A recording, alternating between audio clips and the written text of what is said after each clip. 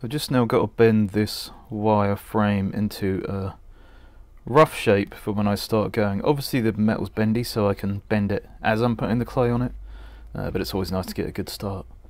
If you want to see how I do this in a bit more depth, there's a video of me making an Anglo-Saxon sculpture, an Anglo-Saxon king, further down in my videos. I'll put it in the description. Then after I do this, all I've got to do is start adding the clay, which I'm going to heat up in the box.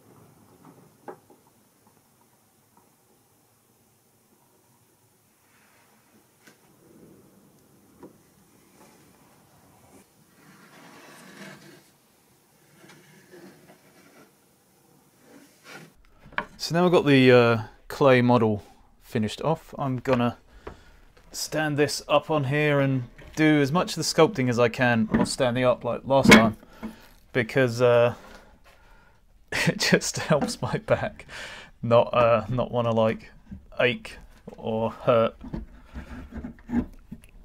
And I think anytime you can save yourself from being hurt while doing something like this, it's worth it. So I'm just going to make a couple of little quick shelf type things like we did last time.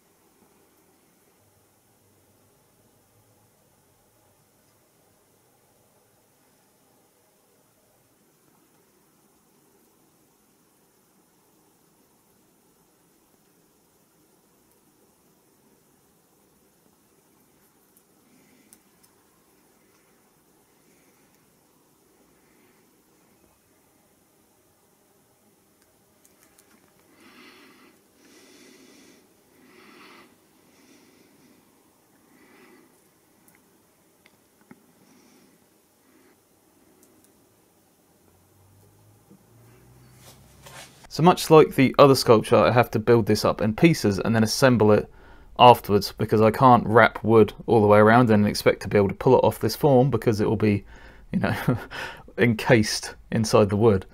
So what I have to do is try and build up this side here. This is my first plan, so the arm, like this side of the chest, this side of the legs and the tunic, and then the bottom of this leg, and just try and make a piece that can kind of slot on there. This bit already kind of slots on there. As you can see, it's got this kind of nice little curve in it. So we've already got a bit that slots on, which makes this a lot easier, because then this goes back to kind of the original place where I wanted it to be in the first place. So we're just going to work on this side and then pull it off, and then start working on the back side after that, I think.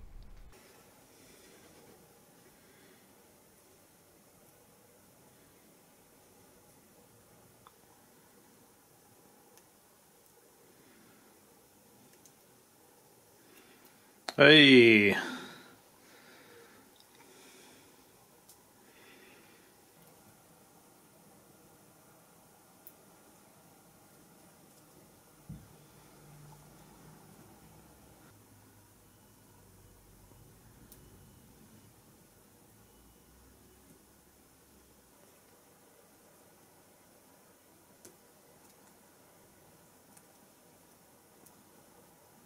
Hey!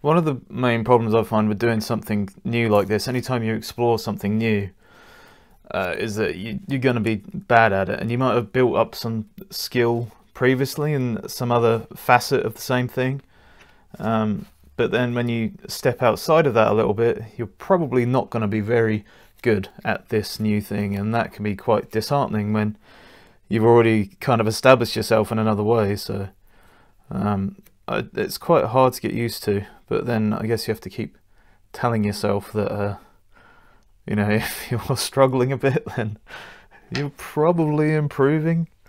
But you know, some days it feels like you are, sometimes it feels like you're not. I don't know. It sort of goes up and down quite a lot, but we'll see how this turns out. Then I guess I'll reserve my judgment for the end. Just see how it goes, but for now we're just gonna keep building up the back and go around this arm, and then after that we're gonna build the front part, and then I think most of it will be made. We can put it all together. Obviously I'll do the legs as well, and then I'll make the head separately and the shield separately and the axe separately, and then we can put them all together on the final guy. But I just want to get the frame of the guy done first, then we can add all the other stuff afterwards. I don't know what that loud noise is. I think it's a plane.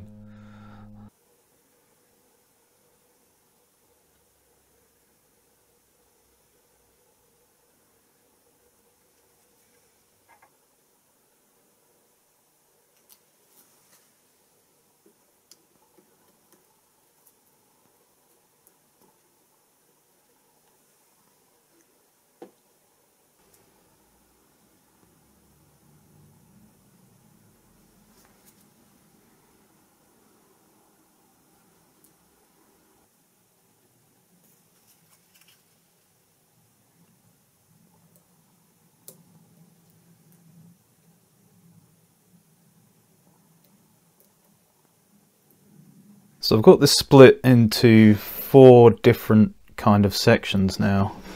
I have one sort of panel coming down here at the front. I have one coming around the back here and down this back of this leg. I have one down the front again and down the front of this leg and the front of this leg. And then I have this little bit on the arm because I didn't know how to attach that to the others without it coming apart. So my plan right now is to pull these 4 pieces off, glue them all together, then create the other pieces, i.e. the head and the kind of chest area, build those together, build the axe all as one piece, and then build the shield in there as well. And then after that I'm going to glue them all together into one coherent piece, and then we're going to make a base. But first of all we need to get these bits off, and I think some of them are kind of glued onto the clay, so I have to try and pull them off the clay. So that's what I'm going to do now.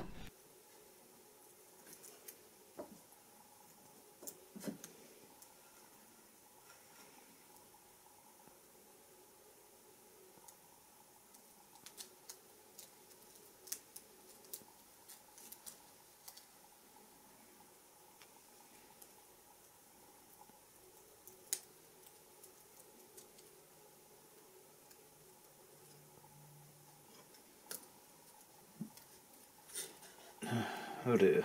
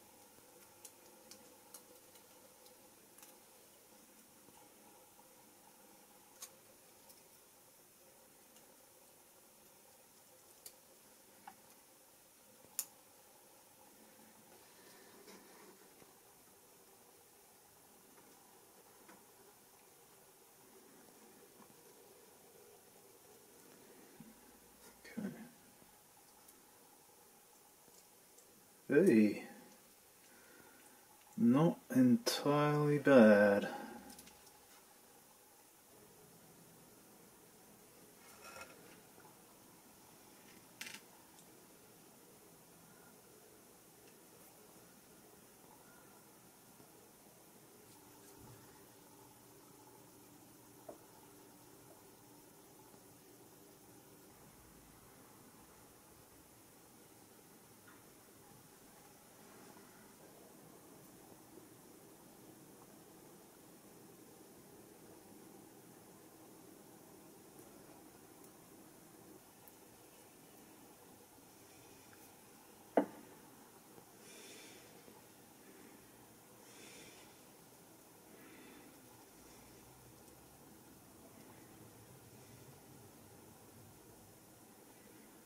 So what I've got to do now is I've got this little tab that I made here. It's going to stick to the inside of the shirt there, and that'll be the head in the right place. Then after that, once the head's glued on there, I'm going to add all these little wispy bits of wood heading out the back to make it look like there's movement in the hair as the guy's kind of rushing forwards. Then after that, I need to make the axe, drill a hole in his hand and put the axe through that, and then I've got to make the shield, which should be relatively easy, and glue that to the front of his hand. Then it's just a few more little touches before we go on to mounting the bottom of his foot to some kind of base or plinth or something. I'm not sure what I'm going to do with that yet, but we'll see. So let's get the head attached on there.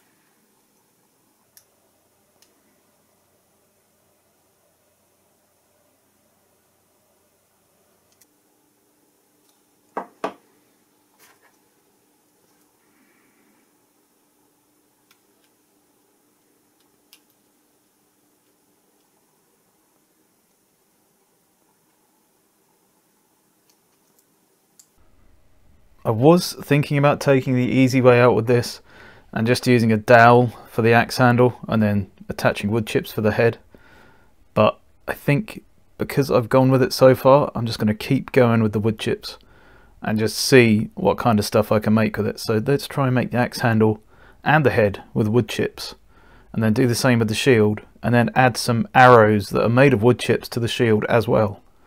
So, I mean, we started in a difficult way, we might as well try and finish in a difficult way.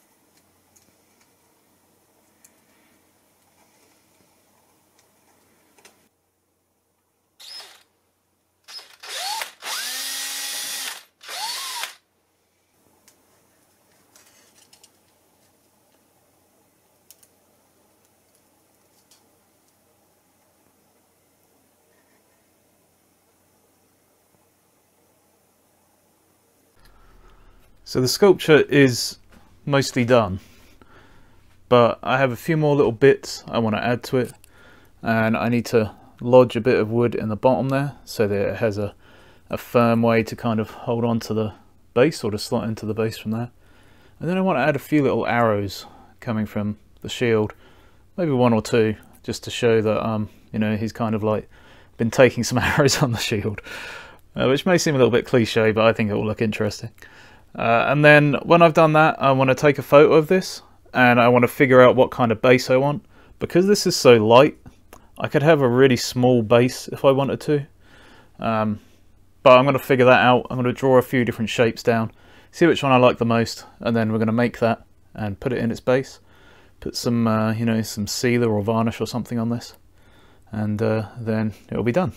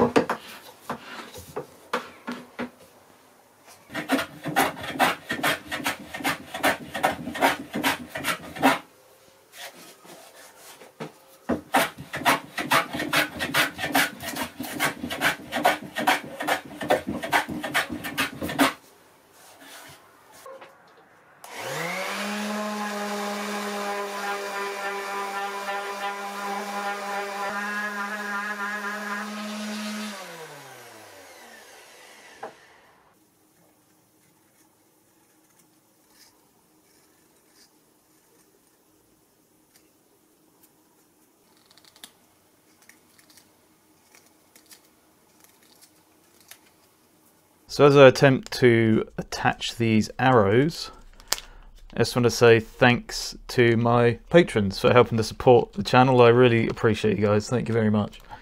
And a special thanks this week to Dan Taylor, who just joined at the Bendy Boy Society tier. So thanks a lot, Dan. Appreciate that.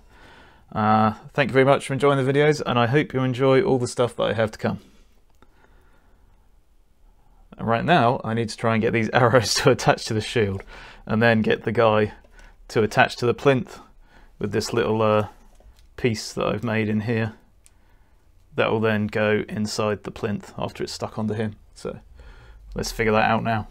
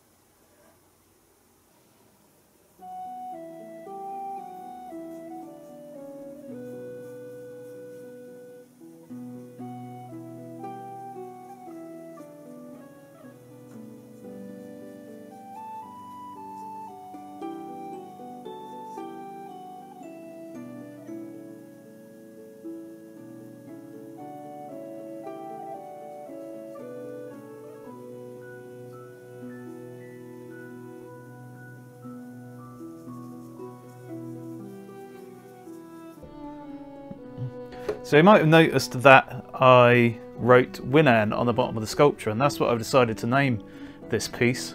And Winan is an old English word which means to fight or to struggle, and I think you'll agree that it's quite apt for this sculpture.